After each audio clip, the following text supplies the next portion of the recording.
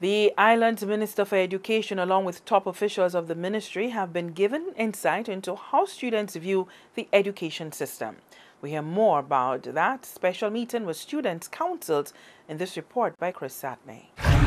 Representatives from various students' councils on the island got an opportunity recently to air their views and concerns directly to the Minister of Education on a range of issues regarding their schooling.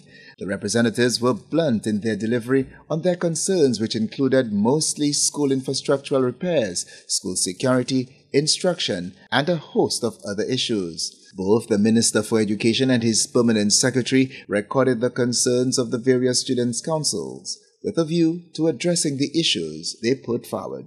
One of the main problems we are having at the school is the lack of furniture, and I'm sure that our school is not the only school. Water is cut off very early at our school. So like when you go to the bathroom, you're not getting any water. The roof is actually falling apart on the Form 5s.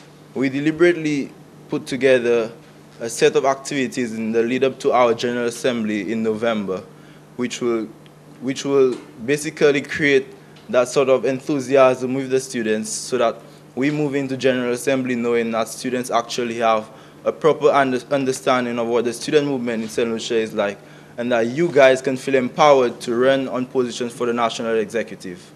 The forum, which also included the Minister for Youth Development and Sports, the Honorable Sean Edward, and the National Youth Council, is being seen by Minister for Education, Honorable Dr. Robert Lewis, as a relevant tool, not just for addressing the issues, but also clarifying misunderstandings. It is very easy for us to always say what the problems are, but we must have a vision for the country. Without a vision, the people perish. That's what they tell us. But I want to thank you, students. You have been I have about 4 or 5 pages and I could take more.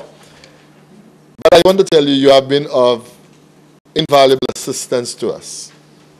You've told us some things. I've heard some wonderful suggestions, but I want to thank you.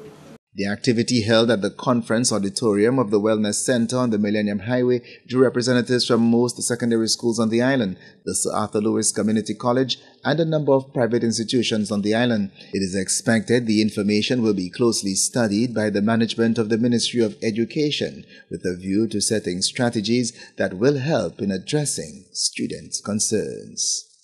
From the Communications Unit of the Ministry of Education, Human Resource Development and Labor, this is Chris Satme.